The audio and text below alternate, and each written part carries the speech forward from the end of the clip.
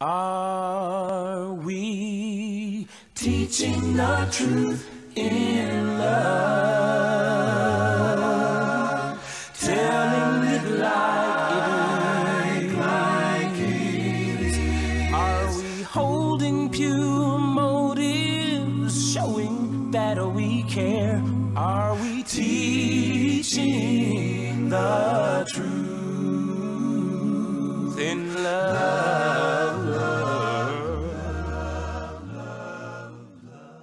A trio from God: grace, mercy, peace, all coming from the book of Ephesians, chapter number 2. I want to read a couple of excerpts from chapter number 2. Just pluck out 3 verses that serve as a foundation for the entire chapter.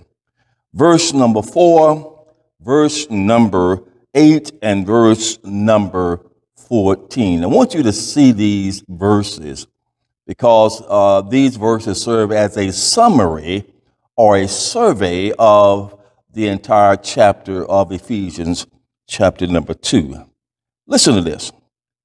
But God, who is rich in mercy. Oh, God is rich. He's rich in a lot of things, but the Bible says here he is rich in mercy for his great love wherewith he loved us. For by grace are ye saved through faith. That's verse number 8. And that not of yourselves, it is the gift of God. And then we want to pluck verse number 14, Ephesians 2:14.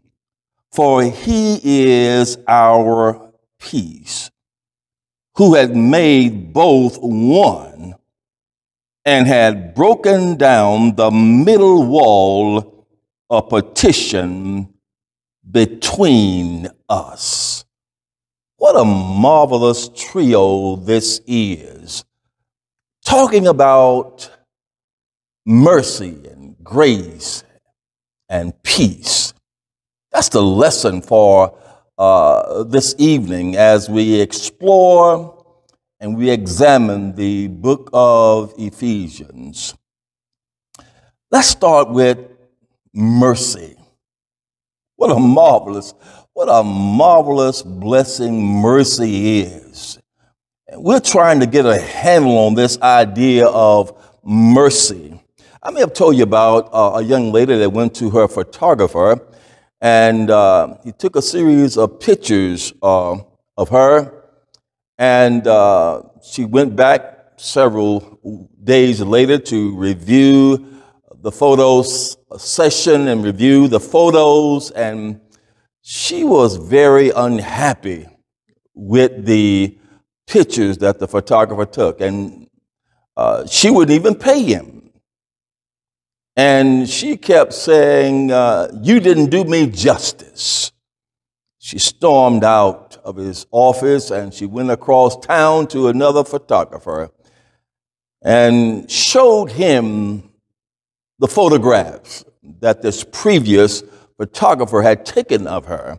And she just kept saying, he didn't do me justice. He didn't do me justice. And she was angry, and she showed these photographs to this particular photographer that she had gone across town to see. And he looked at the photographs and he looked at her. He looked at the photographs and he looked at her, kept looking back and forth. And he said these words, "Madam, you don't need justice. You need mercy. You need mercy." That's my line today. All of us need mercy. We need the mercy of God. And that's what we're talking about on this evening. The mercy of God. The first in this trio is mercy that Paul is dealing with here in the book of Ephesians. He writes to the church of Ephesians. He talks about how important mercy is. Oh, mercy. I want you to look at verse number 2 and 3, we're talking about mercy. This is why we need mercy. He writes to the Ephesians, he say these words in verse number 2, chapter number 2, wherein in time past ye walked according to the course of this world, according to the prince of the power of the air. You know who that is? That's Satan. He said in times past, you walked according to the world. You walked and you acted just like little devils, he was saying. The spirit that now worketh in the children of disobedience. He said at one time we were all disobedient. And then in verse number 3, among whom also we all had our conversation in time past, in the lust of our flesh, fulfilling the desires of the flesh and of the mind, and were by nature the children of wrath, even as others. In other words, you were acting just like the world. You were acting like, at one time, you were acting just like the world. Those who were unsaved. That's who you were acting like, Paul says. In other words, we were bad. We were bad. All of us. This is what Paul says. We were bad. We were bad in the sight of God. You know, most of us who are Christians right now, we think that we are fairly good. And perhaps we are in our own sight. But the truth of the matter is, if you look in the Bible from Genesis to Revelation, in the eyes of God, we are all bad. We are all at the mercy of God. We are bad. And God says this even about our righteousness. He says, our righteousness is as filthy rags. Even our goodness, even at our best, the Bible says, God says, we are like filthy rags. That's what God thinks about our righteousness. But you see, we see ourselves through human lenses. But you know, God sees the heart. Oh, God sees the heart. The Bible says in the Old Testament, man looketh on the outward appearance. Oh, but God looks on the heart. And God can see your mind, and God can see your motives. God can read your mind. And what he sees many times is not beautiful. Do you remember that little sitcom back in the 80s, Family Matters? Do you remember the star in that particular little sitcom? His name was Urkel. Urkel was just a weird boy, always doing things crazy, always messing up. I mean, he would just mess up all the time. And when he messed up, he had this line. Did I do that? Do you remember that line? Did I do that? And my friends, I found myself in the past doing some things, and I just have to look at myself. James, did you do that? Did I do that? Did I say that?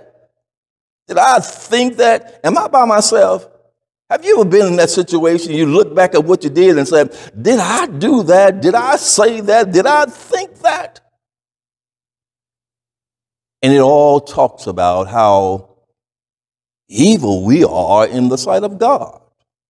Oh, I know that you think you're good, and perhaps the world thinks you're good, and people think you're good, but God can see your heart, and God knows your heart. God knows us better than we know ourselves. And so God wants us to know that we are not all of that. God wants us to know that, because then we are at the mercy of God. You know what mercy is? Mercy is the love the pity, the kindness of God toward our sins. That's what mercy is. And the mercy of God alludes to the idea that God gives us that which we do not deserve. We don't deserve his love and his pity and his kindness because we've been bad boys and bad girls. That's the idea of mercy. God's love and God's pity and God's forgiveness toward our sins. God is a merciful God. And throughout the Bible, God has been merciful to us. Oh, yes, he has. He has been merciful to us. And here in this particular scripture, in verse number 4, this is what Paul says again. But God, who is rich in mercy. Oh, God is rich in mercy. He has a lot of mercy. You see, my friends, when God looks at us, he looks at our minds, he looks at our thoughts, and he looks at our motives. Man looks on the outward appearance, but God looks at the heart. And many times when God looks at our hearts, he can see some things that the world can't see. Sometimes he sees us as robbers. Robbers. Did you not know God says when you don't give to him the way he has blessed you, that you, in his sight, are robbers? That's what he told Israel. He says, you have robbed me, this whole nation. You are robbers. And they said, how have we robbed thee? He says, in tithes and in offerings. You ought to read it in Malachi chapter 3 and verse number 8. Will a man rob God? And God looks at us, at our motives and our thoughts, and he calls us robbers when we don't give to him the way we should. Not only that, my friends, but when God looks at us sometimes, he sees idolaters. People who are worshiping idol gods. That's what the Bible says in Colossians chapter 3 and verse number 5. He says, covetousness, which is idolatry. To worship material things is just like being an idolater. You are worshiping an idol god. When you worship the things that you have, your money and your material things, God sees that as idolatry. You are worshiping material things. But not only that, sometimes God looks at our hearts and our motives, and he sees a murderer. Oh, yes, he does. Because the Bible says this in 1 John chapter number 3 and verse number 15. He that hated his brother is a murderer.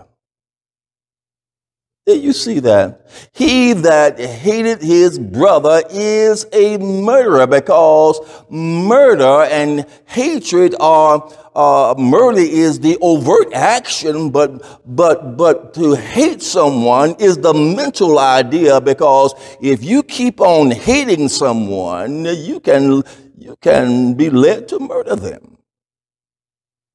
And so God sees our minds. And that's why, my friends, we need the mercy of God. And that's why Paul deals with this idea of mercy in this particular chapter. Do you remember King David? You ought to read Psalms 118, the whole chapter. King David deals with mercy in that particular chapter. The whole chapter, it's a short chapter, but he mentions mercy 4, 5, 6 times. Oh, God is good. His mercy endureth forever. Oh, God is good. His mercy endureth forever. And he kept on talking about God's mercy, God's mercy, God's mercy. You know why? Because David should have been dead. King David should have been stoned because he committed 2 capital sins. Adultery, that was punishable by stoning. Murder, he murdered them, committed adultery with a woman and then murdered her husband. 2 capital sins. But oh, God was gracious. Oh, God was gracious, and God told David, I'm going to spare your life. You will not die. That's mercy. And that's why David kept on shouting throughout the psalm, throughout his life, oh, God is good and God is mercy. God is good and God is mercy. His mercy endureth forever. He kept on shouting that until the day that he died. What a marvelous blessing mercy is. So, my friends, we need God's mercy because all of us have messed up. Oh, yes, we have. And now let us transition to grace. The second item in this trio, grace. This is what he says in verse number 8. We looked at this a couple of weeks ago. Ephesians 2 and 8. For by grace are ye saved through faith, and not of yourselves. It is the gift of God. What a marvelous blessing grace is. Grace, the grace of God. It encompasses 2 major ideas. First of all, grace encompasses the idea of favor or kindness or love. God's unconditional love. That's one of the main characters in the story of grace. God's unconditional love, God's unconditional favor, God's unconditional kindness. You see, my friends, we're living in a world where people will love you if. People will love you if you are kin to them. You're their brother or sister or mother or father, and they'll love you if you're kin to them. And then there are people that will love you if you have something to offer to them. They will love you as long as you got something to offer them. They will love you if you got something to offer them. Then there are people that will love you if you love them. Or if you love them, they'll love you to death. They will love you as long as you love them. But if you turn on them, they'll turn on you. That's a conditional love. But oh, God's love, God's grace is unconditional. He'll love you, my friends, if you don't have anything to offer him. He will love you even if you don't love him. He will love you if you are rich and if you're poor. He will love you no matter who you are. God will love you. God's unconditional love, God's grace. That's one of the components of grace. And then the other component of grace is God's amazing ability to forgive. Oh God, we talked about this a couple of weeks ago, how God can forgive and forgive and forgive and forgive and keep on forgiving. No matter how bad we are, God is ready to forgive. No matter what we do, God is ready to forgive. God even forgave those who crucified his son. Oh, what grace that is. To forgive someone for killing your own son, that's grace. Jesus said on the cross, Father, forgive them, for they know not what they do. And God forgave them on the day of Pentecost. Those same individuals crucified God's son, God forgave them. Those same individuals that crucified Christ, Christ forgave them. Can you see yourself forgiving someone that will kill you or attempt to kill you? That's the grace and the forgiveness of God. That's the love of God. And so therefore, this idea of grace comes up in this particular chapter. For by grace are you saved, through faith, not of yourselves, lest any man should boast. And we talked about the idea that don't go bragging about your salvation, and don't go bragging about your position in Christ Jesus.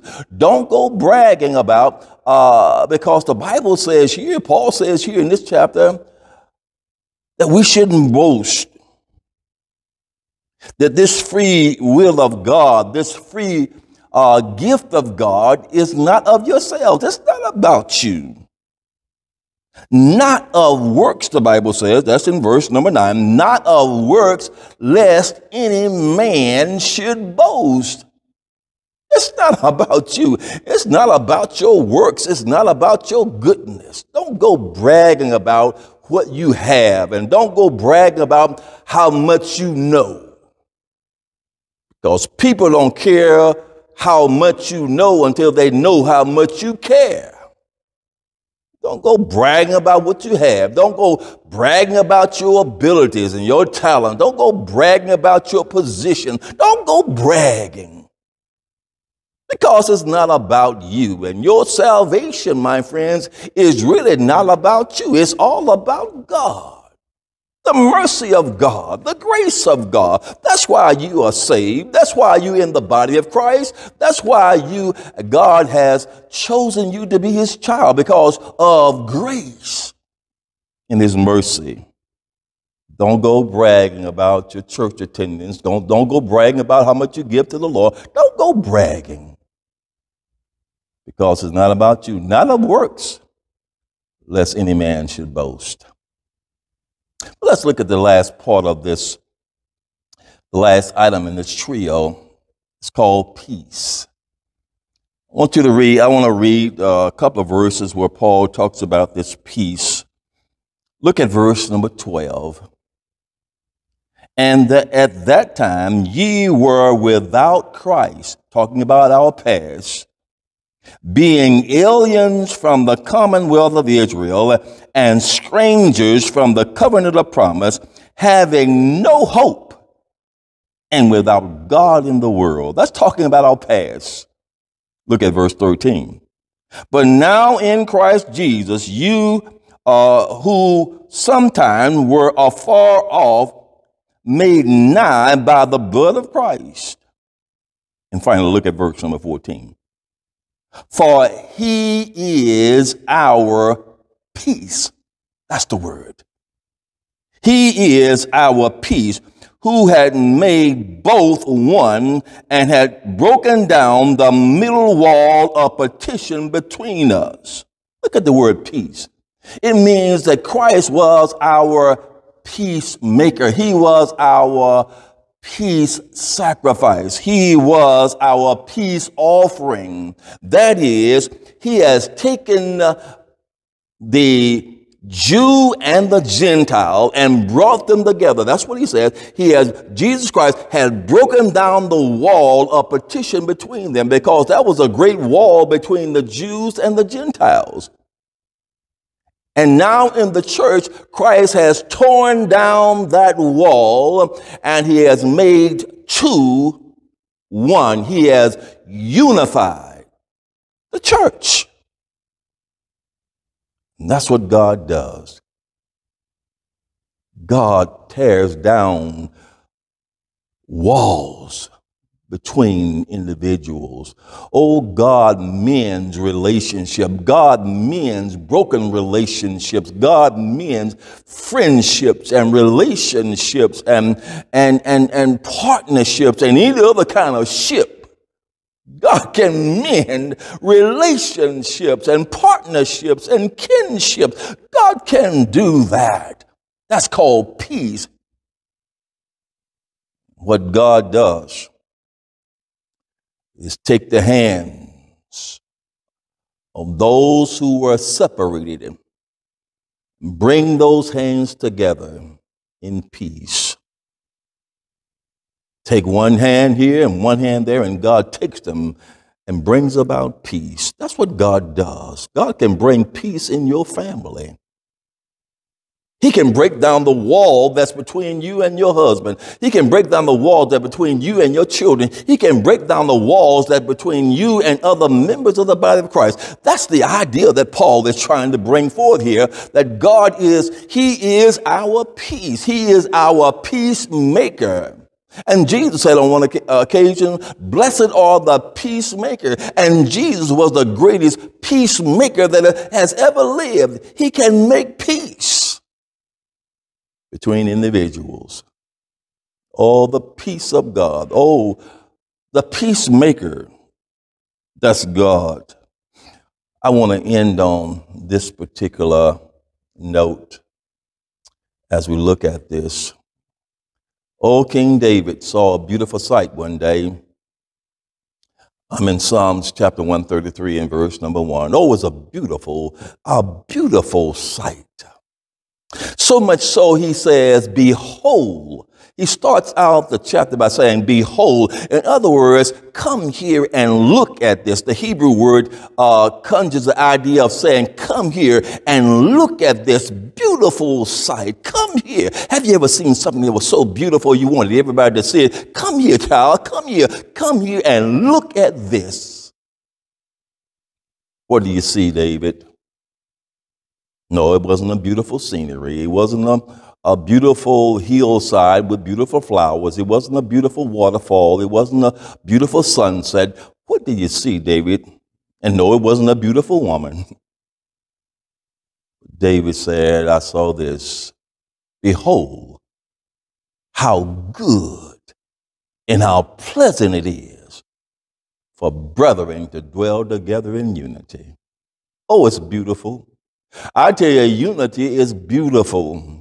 Oh, how good and how pleasant it is for brethren to dwell together in unity. Look at that verse. First of all, it says that unity is productive. It's good. It's productive. You can do more together than you can do separated. Oh, how wonderful it is for members of the body of Christ to work together. Oh, how beautiful it is and productive it is for members of the family to work together. Father and mother and husband and wife and children all working together. Have you ever seen a family working together? And oh, what can be accomplished when a family is working together? And oh, what can be accomplished when the church works together? Oh, how beautiful it is. Oh, how marvelous it is. Brethren to work together. Unity. Grace, mercy, peace. A wonderful trio. A wonderful trio. It's there for the giving. God offers it to you. All three of these great blessings God offers to you: grace, peace, grace, mercy, and peace. All you got to do is accept them. That's what he's asking you to do today, friends. Accept the grace, accept the mercy, accept the peace. It's yours for the taking. I hope that you have learned something from this message today, and I hope that you are ready to receive the grace, the mercy and the peace of God. May God richly bless you on today. This is Brother James Gray, the minister of the Eastside Church of Christ. God bless you and God keep you today.